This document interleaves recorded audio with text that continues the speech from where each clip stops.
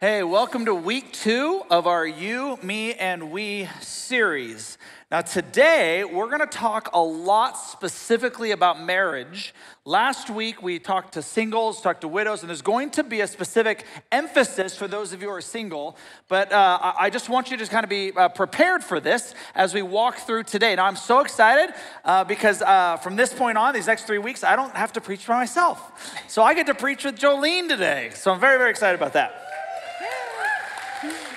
Hey everybody, I'm Jolene Fisher. I'm the women's ministry lead here. And I've been married to my husband, Adam Fisher, sitting right here in the front row for 25 years. He is my 8th grade sweetheart. Aww. And we have 2 beautiful girls, Allie and Sydney. Now today, as we focus, I want to kind of prep your hearts just a little bit. I need you, especially if you are married, to listen for yourself. I don't want you to listen for your spouse. They're here to listen for themselves. So the idea is not, Lord, please let them hear, please let him hear, please let her hear, because I don't need any more marriage counseling and you don't need to go through that as well. God has you here for a reason, so listen through that lens. God, what do you want me to hear? Whether you're single, whether you're married, to not listen for somebody else, but listen for you. Okay, the second thing, I want to kind of give you a caveat, is that we only have this amount of time to cover something that's like this. So you might hear something that hits you the wrong way, that pricks maybe a little bit deeper, and instead of doing what our culture's taught us, which is just to get mad, upset, to cancel, to dismiss, engage in a conversation. Ask clarifying questions. Hey, I heard you say this, or did you mean this, or it struck me this way, just because, again, we don't have a chance to unpack everything that we're talking about. And so with that kind of laid out, I want Jolene to kind of kick us off as we start today. Yes, so ladies, this question is for you. How many of you maybe occasionally, or perhaps even often, battle with the need to take control in your marriage? Anybody? Show of Anybody hands. can relate to Okay, that? a few people here and there. Okay, men, although you might be driven, might be super excited about your work, about your hobbies, how many of you can admit from time to time that you might be maybe a little too easygoing, maybe a little bit passive when it comes to your relationship with your wife or even with your kids? Raise your hands. Okay, ladies, if you're sitting by a passive husband, raise his hand for him.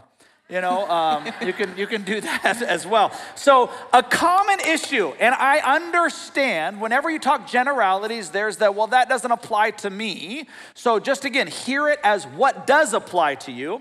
But a common issue that we see today that hinders God's design for marriage is a passive husband and a controlling wife.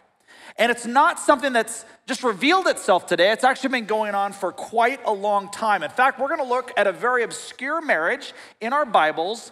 King Ahab and Jezebel are going to give us an example of kind of what this looks like. So let me give you some context. King Ahab was the 7th king of the northern kingdom of Israel, and he ruled for about 20 years. He ruled in 875 to 855 BC. Now, his gift was he was a great military leader. He was a great political leader. He loved to drive. He loved to pour himself into those environments. But as you're going to see, he was very passive when it came to his marital relationship with Jezebel. God actually had given him an opportunity to lead the nation of Israel towards the things of God, but instead he was more influenced and guided by his wife. But it wasn't his wife to blame, it's him to blame because of his passivity. In fact, if there's not more of an indicting scripture on someone, how about this one from 1 Kings chapter 21, verse 25? No one else so completely sold himself to what was evil in the Lord's sight as Ahab did, under the influence of his wife, Jezebel. And so we have this power dynamic that takes place in so many marriages, and Ahab represents the passive husband. Now, let me be clear. When I say passive husband, I'm not talking about a husband who may be introverted or more withdrawn. That's not what we're talking about. We're talking about passive. To be passive means to accept or allow outcomes without an active response or resistance. Just to accept things for what they do. There's no activity, there's no response, and so we find ourselves being passive. And so this mostly, as we've seen, can take place in a marriage and even into the home. There can be a tendency to abdicate this responsibility when it's come to the home to our wives. And it's not the first time, and Ahab wasn't the first time. In fact, the first time we need to read about this goes back to the Garden of Eden. If you go back to the garden, you see that here's the serpent that is talking to Eve and says, hey, let me tell you about what God really said in this forbidden fruit, and I want you to notice what Eve does, but I want you to notice what Adam doesn't do. And so it says this, that the woman was convinced. She saw that the tree was beautiful and its fruit looked delicious, so she wanted the wisdom it would give her. So she took some of the fruit and ate it. Now don't miss this. Then she gave some to her husband who was with her, and he ate it. Like, what the heck, Adam? Not you, Adam. The different Adam. Like, what do you mean? Why didn't you say something? Why didn't you stand up and say, hey, hon, this is not what God wants us to do? In fact, if you want to look chronologically at the Bible, you will see that God told Adam not to eat from the tree of the knowledge of good and evil before Eve was even created. So either God had a conversation with Eve later, or Adam is the one that told Eve, hey, we're not supposed to do this. Eve knows that this is not to be true, but Adam was the one who was supposed to say, let's not do this. And to show you the responsibility is on Adam, not on Eve, look what it says in the curse of Genesis 3:17. And to the man he said, since you, Adam, listened to your wife, this is on you. Since you listened, you were passive with your wife and ate from the tree of whose fruit I commanded you not to eat. The ground is cursed because of you. All your life you'll struggle to scratch a living from it.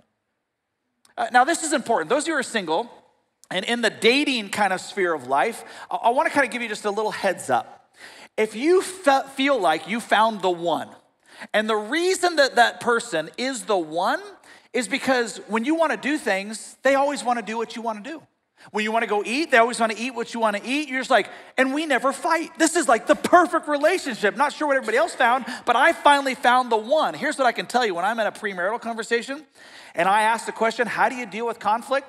And one or both of them look at me and say, well, actually, we never fight. I'm like, alarm, alarm, alarm. All you told me is that at least one person in this relationship is passive.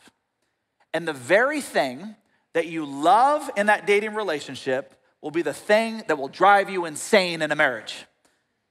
Because you're like, I love, but then, now we're married. And like, I want them to be a little bit more engaged, a little bit more connective, a little bit more proactive, and they're not. Well, you could have seen that in the dating relationship, if that makes sense. So just as a little tidbit. So let me just give you some characteristics of a passive husband, just really quickly. And just evaluate again through your own lens and your own eyes, because I've felt this at times in my own relationship as well.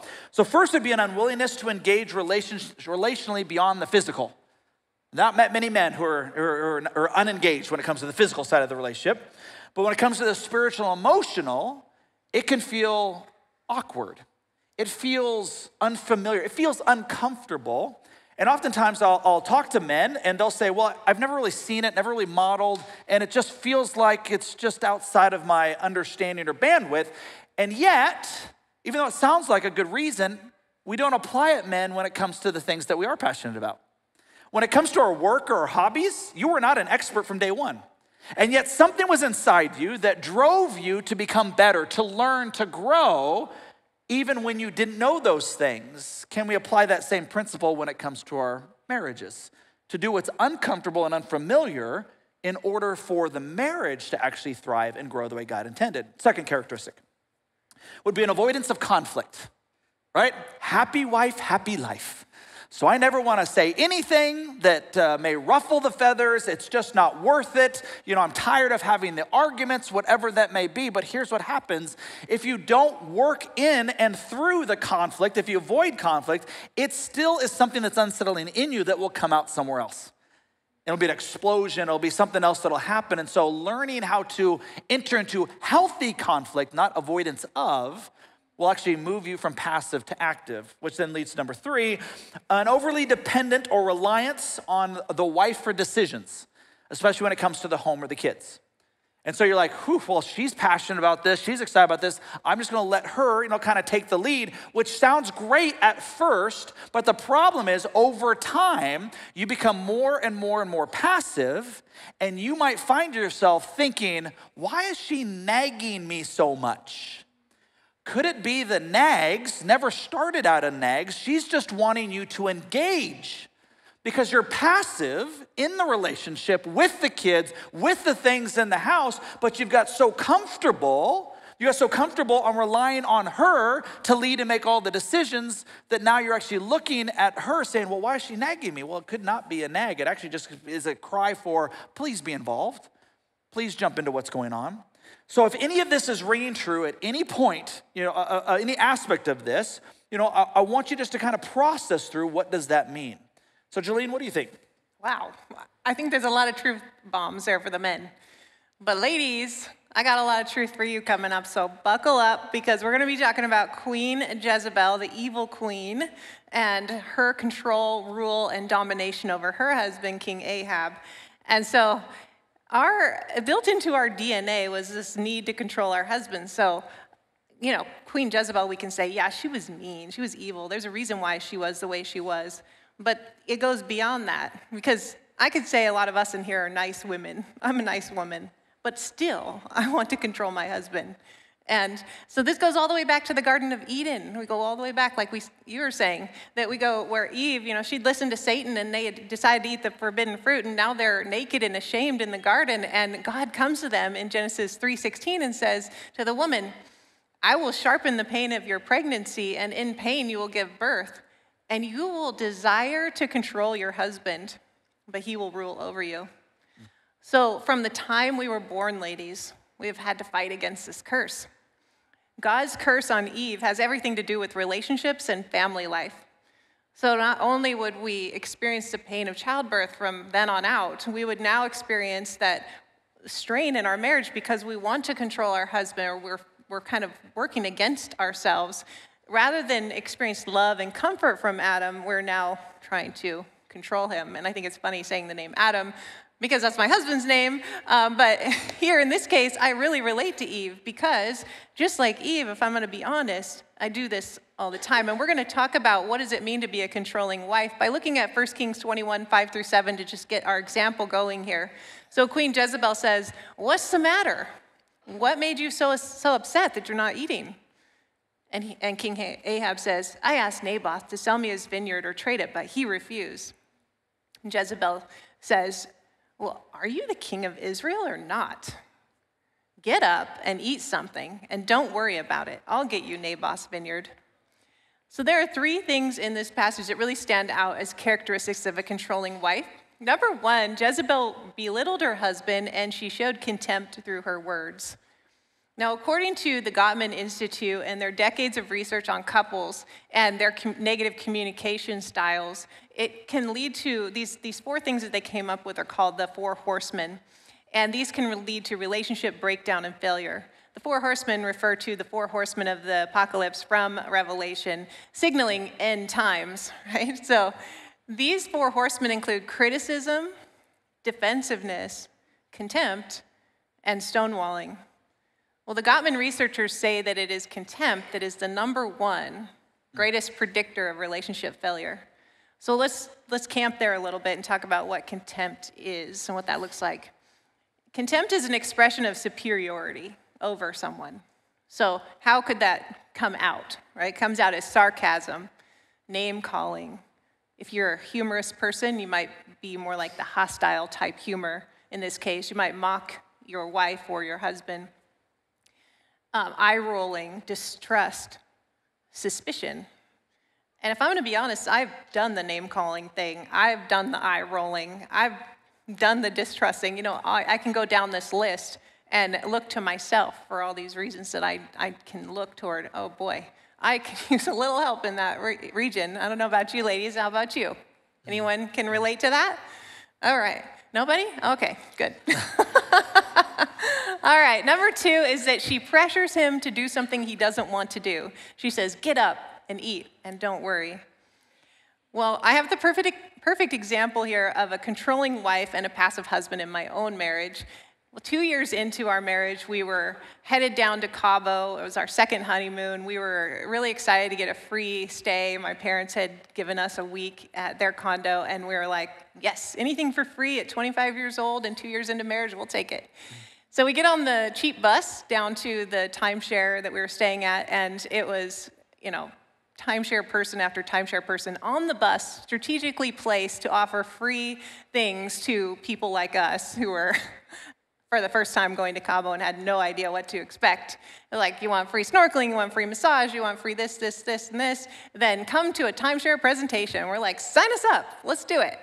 And so 2 days into our vacation, we're spending a half a day at this other resort, and 4 hours into that presentation, we'd been saying, no, we're not doing this. Well, the junior manager guy gets shooed aside by the other manager, the big dog. He's like, step aside, I've got them. Of course, we were just like sitting ducks at that age. And he's like, I'm gonna offer you guys a full day out on a boat, and you're gonna get a free, the captain for free and the whole day. You go fishing. That's what you do in Cabo. So we're like, wow, that sounds great. He's like, but I'm gonna give you a few more minutes just to make this decision. So he walks away, and we're like, well, it's a definite no, because we don't have the money. Well, the guy comes back, and he sits down, and he's like, so what did you decide? And I'm like, we're gonna do it. And Adam's like, what? Although he didn't say that. And that is how we ended up with a 40-year commitment to a timeshare. Wow. So, yeah. Needless to say, the rest of that vacation wasn't so pleasant for me. All right, number 3, Jezebel, in this example, she takes over. She says, I'll get you Naboth's vineyard.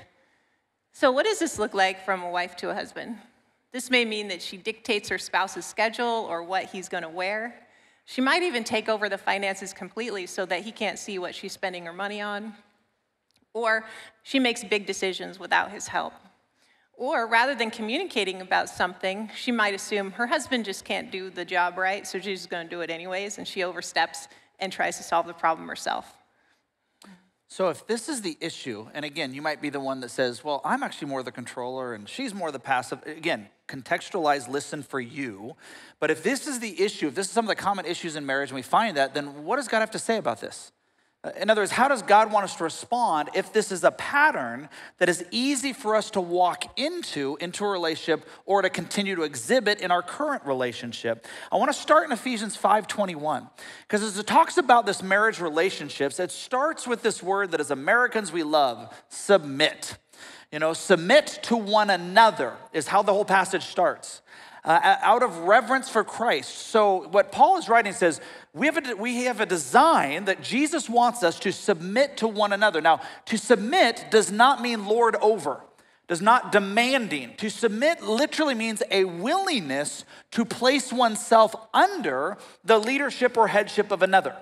So it's a choice that you get to make to say, I'm going to submit. So like in a marriage relationship, you'll see this play out all the time. Like, well, hey, somebody needs to, maybe our language is, be the point person. Who's gonna be the point person for the finances? Who's gonna be the point person for this aspect of the house? Who's gonna be a point person for this? Doesn't mean you're not a team. Doesn't mean that one is lording over the other, but somebody is taking the point, the lead. The other person is willingly choosing to place themselves underneath that person. That's what it looks like to submit to one another. But the driver is not about the other person. The driver is out of our reverence, respect, submission to Jesus. That's where that comes from, which we'll unpack that in just a second. So how does that look like in the marriage? Yes, so in the marriage for the wife, the wives are called to submit and respect, like you just said. But from Ephesians 5:22 through 24, we hear, wives, submit yourselves to your own husband as you do the Lord. For the husband is the head of the wife, as Christ is the head of the church, his body, of which he is the Savior. Now as the church submits to Christ, so also wives should submit to their husbands in everything. And in verse 33, however, each one of you must also love his wife, as he loves himself, and the wife must respect her husband. So for the wives, there are two things that stand out to me here, that we must not only submit to our husbands, but also respect them. So let's unpack that a little bit. Let's talk about what submission does not mean. Submission does not mean inequality, okay? Submission means to voluntarily give your husband the place of honor, Just as your husband places himself under God, the wife is now placing herself under God and the husband. I have a great example of this. We were in Honduras in November with a bunch of ladies we took there from the church, and we met a guy down there named Jorge. He was our guide. He was great. He just showed us everything. It was a wonderful pastor. Well, at the end of our stay, I was like, hey, Jorge, how did you meet your wife? And he's like, well, actually, that's kind of a funny story. And he said, I was preaching when I was younger, and this girl walks in and was listening to my sermon, and I was talking about how Eve was made out of Adam. And he was explaining how Eve wasn't made out of Adam's head so that she would be head over Adam, and Eve wasn't made out of Adam's foot so she would be under Adam's foot, but that Eve was made from Adam's ribs so that they would walk side by side in all that they did in service to Christ. And I just loved that example. Obviously, she loved it too, enough that they ended up having a dating relationship and then getting married. But All you single guys are taking notes. Yeah. Like, here we go. That's what I need to do. Yeah, right? Walking side by side is as equals, yet keeping in mind that we each have a role to play in our marriage as husband and wife. We're called to different things, like the man is called to love his wife as Christ loved the church, and the wife is called to give her husband the authority in the household. This is why it's important to be equally yoked, so that, like just as Dan had talked about last week, just you are now speaking the same language, you're on the same page, and you understand each other's roles. Secondly, in Ephesians 5:33, we're called to respect our husbands. So respect means to hold in high esteem. Respect for husbands is love. I'll say that again. Respect for husbands is love to them. Can I get an amen, guys? Amen. Treat them with respect only. God doesn't say treat them with respect only when you feel like it or when it's easy to do it. In the times when it's hard to show respect, we need to look to ourselves for how we can control ourselves. So things like controlling your tongue, controlling your heart, controlling your actions, and your thoughts. In Romans 12:18, it says, if it is possible, as far as it depends on you, pointing the finger back at yourself, live at peace with everyone. And that really hit home for me. When we were 4 years into our marriage, I really had to look to myself because Adam and I were at each other all the time. I didn't know what was really going on with him. He was angry all the time. I felt like I was walking on eggshells around him. We apparently the Cabo thing didn't really help our marriage like for 2 years to 4 years, getting away with each other. But it just came to a head. We were always kind of doing this contempt thing that I talked about earlier, just belittling and not understanding how to speak each other's languages and that kind of thing. And so what I would do as a result of that was I was withdrawing love from him, and specifically sexual love from him, because I didn't feel loved myself. I felt disrespected, and so in turn, I turned away from him. I would also stonewall him, meaning I wouldn't talk to him. I wouldn't communicate about what I was upset about. And that was my way of just being like, well, I'm just not going to talk to you and make you feel bad about it. and that never worked, right? It just created this downward spiral to the point where we were on Anderson Island one weekend for a wedding. And we were stuck on the island together because we were going to the wedding. We rented a house, and we had our baby with us. So we had our first child at this point. And life was hard enough, but going onto this island with our daughter and trying to figure out how to talk to each other and communicate made it really tough. And we just got to a head. Things came to a head that weekend, and I just told him, I don't love you anymore. I don't feel loved. I feel like you're always angry at me, and I can't figure out what to do about that. I want out of this marriage. I'm done. I want a divorce. I told him that. And he said, that's not possible. I'm not going to let you out of this divorce over that. We need to talk through this. And we were stuck on an island and at a wedding, so it was in our face all weekend. So we really had to talk about it. And it was good because the communication lines were finally open, reached that rock bottom.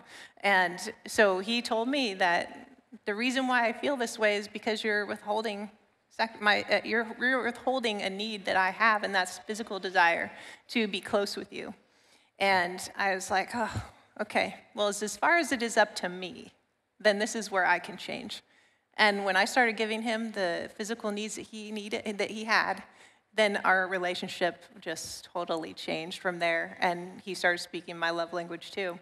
And speaking of love languages, 2 years later, I got the book, The 5 Love Languages from Gary Chapman, and I was reading through it on the treadmill, and I'm like, okay, underlining and writing in the margins all these things, and I'm like, he needs to read this. Oh, gosh, this is really good. But I finally figured out, oh yeah, duh, his number 1 love language is physical touch, and I wasn't speaking that. Well, now that I am, no wonder why things are better, but he wasn't speaking mine yet. So for Valentine's Day that year, I'm like, all right, honey, here, you're gonna read this book. No, I'm not your husband. I ain't reading that. You can't tell me what to do. As a controlling wife, I just took over. Yeah, you go, you're gonna read this book. And he did, and he started speaking my love language, which was at the time gifts given. And he started taking me out on dates and buying me things, and it filled my tank, and then I was filling his tank, and the whole thing started in a positive spiral going forward. And so we love that we can now speak each other's languages. And that has changed over the years. So I highly recommend taking that quiz. In fact, we were taking the quiz in a life group one year at Chris and Brian Johnson's house. And it was really funny because mine has shifted. I had taken it, and now I'm apparently physical touch is my number 1 love language, and the same with Adam. And so they were like, get a room, you guys, like giving us a hard time about it. But anyways, I digress. But I want to say to you guys a couple pretty strong truths for you ladies out there. Hopefully you learn from my mistakes, but that control can be unspoken. It doesn't have to be the Jezebel, like, I'm controlling wife out there. It can feel very like what I was doing. I was withdrawing. I wasn't talking. I was withholding. And that withholding of physical intimacy and withholding his number 1 love language was very manipulative. And it may have been subconscious at the time, but when it became a conscious thing and then I could do something about it, it really helped our marriage. So you have to be willing to do what you don't feel like doing in order to get the life you want. I'm also going to be straight with you ladies on a whole nother topic, because this is something that I see a lot, especially with those of us who have children. So why is it that we're willing to do anything for our children, but not necessarily for our man? So why is it that we're willing to go out of our way to serve our children even when they are mistreating us?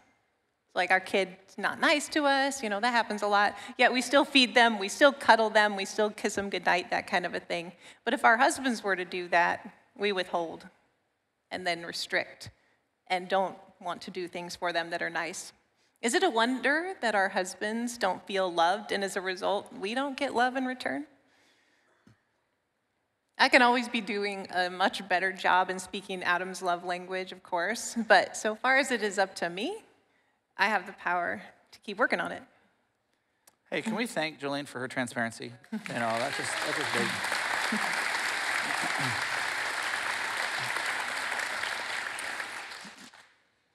As you listen, to Jolene, don't get caught up into the examples. Sometimes people are like, well, that doesn't apply to us, and here's our situation. The principles is what God wants us to follow. What does it look like when he says submission, mutual submission? What does it look like for wives to submit to their husbands and to respect their husbands? And you contextualize as you talk back and forth, because every couple is different. In fact, ladies, I want to make sure this is all very, very clear. Sometimes you think that the Bible or the church or people are against type A driven women. That's just furthest from the case. That's just not true at all. We are always for how God has wired you. If you're a type A driven, conquer the world kind of woman, that is exactly how you should be living, how you should be behaving. In fact, we model this as well. Right? We hired, a very driven person, and we hire women very driven. That doesn't give us license to say, well, then I'm not going to be humble or submissive in these other relationships. And the same thing with the guys. And ladies, I want you to understand, you have way more power in your words than you realize. You have so much power, and something happens when you get married. It just does. In fact, I cannot tell you how many guys I talk to where it comes to respect, that you have the power to make his day whenever you speak anything well about him in front of anybody else. If you say anything positive about him in front of anybody else, you know what he does? He becomes a proud peacock.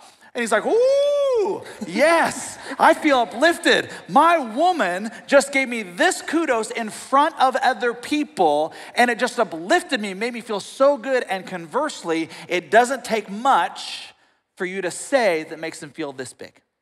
And Caroline and I used to fight about this because she would be like, wait a minute, we're joking on a regular basis in the home, or we joke with our certain group of friends, and I pick on you, you pick on me. It's just kind of this fun little banter back and forth. I said, yes, I don't know why, but when you do it in front of other people, it makes me feel like this. So call me a goofball at home, call me a goofball in my life group, but don't call me a goofball in front of other people.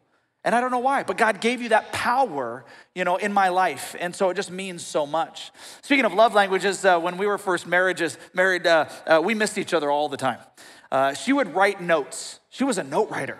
That was impressive. The things that she would say about how she loved and she appreciated me, and cards and different things. And even in my lunch, I'd open up my napkin and it had words written on it, that kind of stuff. And I'd come home, she goes, hey, did you get what I wrote? And sometimes I didn't even read it. And I'd be like, yeah. It was great, because words of affirmation has never been my love language. And what I would do with her is I would clean the house, I would vacuum, I would try to make dinner, not very well often, by the way. I would make sure the things, because I knew she had a hard day, and she'd come home and she walks in the house and I'd be like, look what I did. And she goes, oh, you cleaned up, thanks. And I'm like, why aren't you more appreciative of all the things that I'm trying to do for her? And what we tend to do is we tend to give what we most want to receive. And so all of a sudden when I realized that, I'm like, oh, because what meant more to her is when she walked in the house and I verbally told her, you know what, I love you. I think you're the most beautiful woman I've ever seen today. I just appreciate. And when I said those things, she was just like glowing versus all the things that I was doing. And when she would actually have the house straightened, or there would be a dinner ready or something like that, it was an act of service that I knew that she went out of her way when she was tired. And I would come home going, wow, that meant so much more to me than you writing me notes. But we're all wired differently. And once we figure that out, it really helps us in how we can love and submit to what the other person needs or how they feel most loved. Here's the other thing that I did oftentimes, and none of you guys are ever, I probably never do this like me, but I always kept a scorecard in my brain. When she would do these things, then I would do these things. If she did these things, then I would do these things. But when she didn't do some of these things, then I would naturally withhold some of these things because she didn't deserve. I know it sounds awful as I say it, but that's how we found ourselves living until I realized, no, whether she deserves it or earns it or not, my submission to Christ gives me the power and the ability to love her in spite of her and in spite of me. And so regardless of how I feel. So let's talk husbands a little bit more. What this means of mutual submission, to submit to one another out of reverence for Christ. For us, that means we are called to lead with active, not passive, love and sacrifice. So Ephesians 5:25 and 26 for us men say, for husbands, this means love your wives just as Christ loved the church. Notice his example. He gave his life for her. Talk about submission. To give, when you choose to say I do, as we talked about last week, your relationship with Christ is first and she is number two. Not our dreams, our hobbies, our ambitions, that kind of stuff. It's together, and now I am dying to myself in the same way that Christ died for me. And that's not easy. He gave up his life for her to make her holy and clean, washed by the cleansing of God's word. So two things stand out in this passage for husbands, which we could talk weeks on, but let me just quickly mention, husbands, love your wives sacrificially. Sacrificially. As Christ loved the church, find out what her love language is. And I get it, when you go to work is where you feel most respected and valued off the time. And so we use that. We're like, well, I just feel more respected. I feel more valued when I'm working or in my hobby. Let me just remind you of a couple of truths. Number one, some people get paid to show you respect. And if they stopped working at your business, you might not get that anymore. Secondly, none of those coworkers live with you. And they don't live with me either, so they get to see the whole picture, not just one presentation of it. And so understand that maybe, just maybe, that your wife has also had a day when you come home and you've had a day. So two things that have helped me greatly is when Christ can bring this into my presence. How do I love sacrificially? Meaning beyond what I feel. I'm coming home, I've had a hard day, I'm tiring day. There's two things that have helped me. Number one, that I recognize, enter with an intentionality that she's going to want or need something. So enter, because if I'm willing to give all that I am in my work, why am I not willing to give all that I am in my home? And so as I walk in to say, okay, how can I engage? I know that she wants to talk. I know that she wants to, even if I'm done talking and my words are all used up, that I said, no, there's an opportunity to be able to do this. But the second thing I do, if Christ reminds me, is as I pull into the driveway, I say this almost every time, I pray a simple prayer. Lord, I need your help for whatever I'm about ready to walk into. Because I have no idea. Because when the kids were younger, she would stay at home. Now she's, working half time, and so she's coming home. I have no idea if I'm walking into fires or different things that are there, if it's calm. I said, just give me your insight. Give me your understanding to enter and to love sacrificially, even if I'm tired and I need a break. And there's conversation, we can go in that direction, for a long time, because there's so much more to that. But one of the things that I have learned, probably even more recently, is this phrase. Guys, this is gonna sound so foreign to so many of us. One of the ways that we love our lives is to love her emotionally before we love her intellectually. And so the best illustration, yes, it's by far exaggerated, but it is right perfect with what we're talking about, is this illustration you're gonna see on the screen now. It's just, there's all this pressure, And sometimes it feels like it's right up on me, and I can just feel it, like literally feel it in my head, and it's relentless. And I don't know if it's gonna stop. I mean, that's the thing that scares me the most, is that I don't know if it's ever gonna stop. Yeah. Well, you do have a nail in your head. It is not about the nail.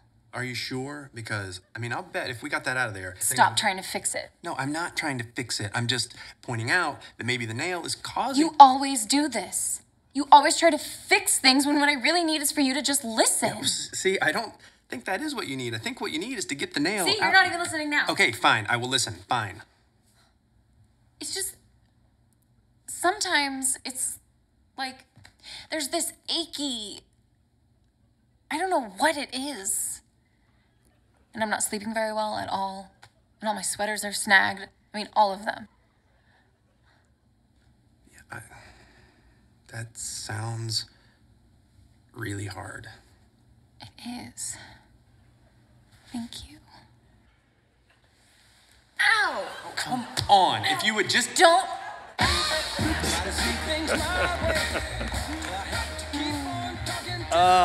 It kills me every single time. I watch that 100 times, over and over and over. It is not about the nail. Obviously, it's an exaggerated version that there is this tendency for many men, I know this doesn't apply to everybody, that when something is expressed by our wives, we think our role is to fix it. And so the solution to what's being presented is to give the solutions. And the solution should come, but more often than not, that's not what most women want to hear first. The first thing they want to hear, and I've learned this through marriage counseling that Caroline and I have gone through, the first thing they want to hear is that you empathize with them and then get to the fix it. But we go right to the fix it that we don't empathize with the feelings. Now, I actually, even within the last 6 months, when Caroline and I have gone to see a counselor, one of the things that I have struggled with Caroline is when she's mad at me. And so when she's upset at me, I'm like, okay, the reason you're upset is because you don't have all the information. You're upset at me, but if you would understand why I did what I did, when I did, or how I did, then you would be less upset at me. So just let me educate you, let me help you understand why I responded or did, which should make so much sense to you, and then you'll be less mad at me. Guess what? That never works. Ever. Even when I'm right, it never works. Here's what I learned. The counselor even told us. He's like, you're never gonna win. I was like, well, tell me how to win. He goes, here's how you win. I was like, because I'm competitive, I need to win. So here's what he said. He said, even when she's mad at you, can you enter into how she's feeling? I said, what does that mean?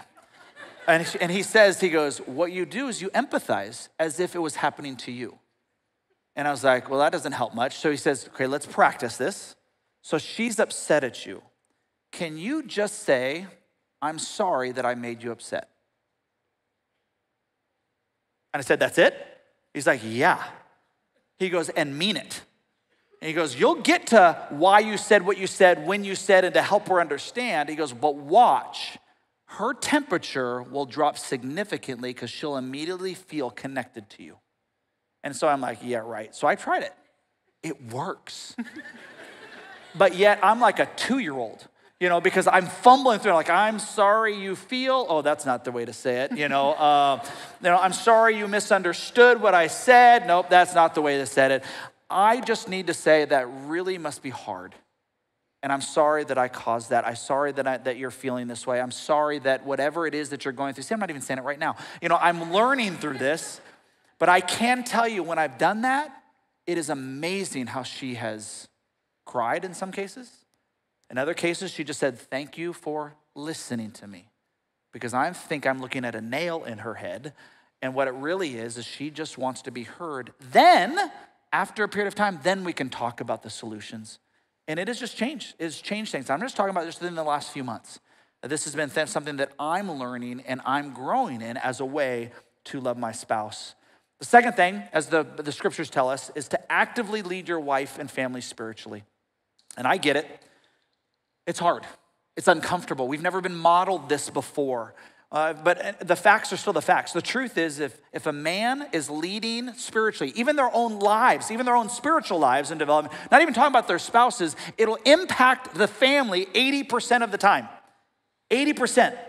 It's amazing the impact, men, that you have, that God has given you. And I understand, what do? I don't know how to do this. It was never modeled. Great. But just like I just told you what's hard for me, go on a journey. Here's some ways that you can practically, as of today, go from passive to active.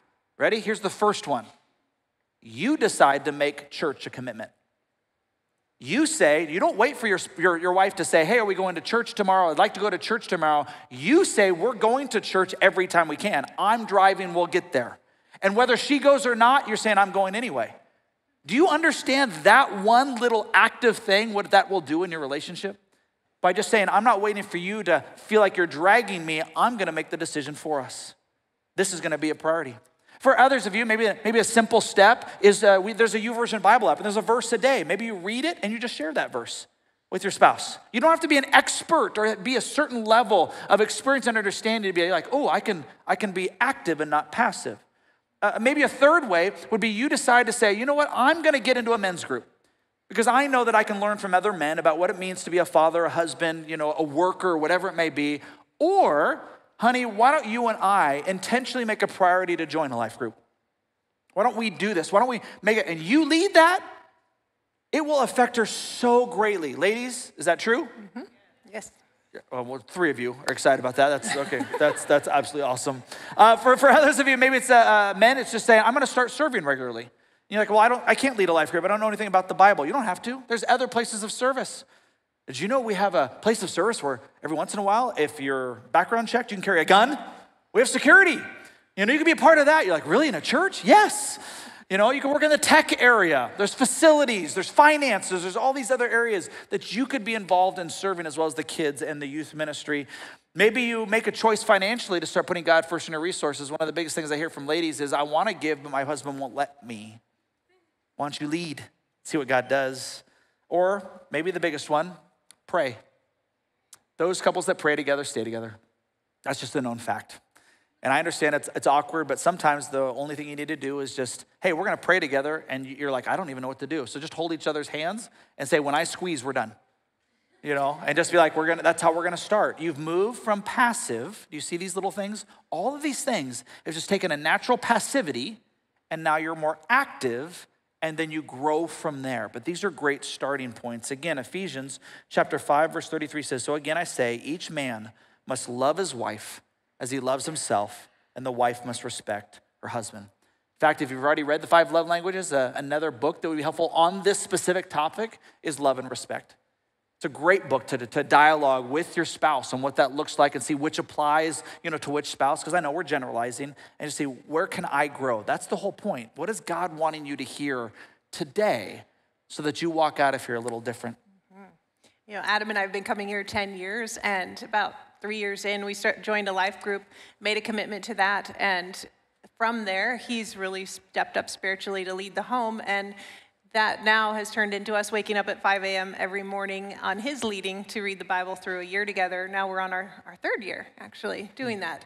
And so I really appreciate that about him, because he's very habit-driven and loves to do that with me, and we like quality time together, too. So, you guys, what is your guys' next step? For you as the wife, how will you love your husband differently this week? And for the husband, how will you love your wife differently this week? For those of you without a spouse or a significant other, maybe it's someone else in your life that's on your heart right now that you want to reach out to and love them this week in a different way.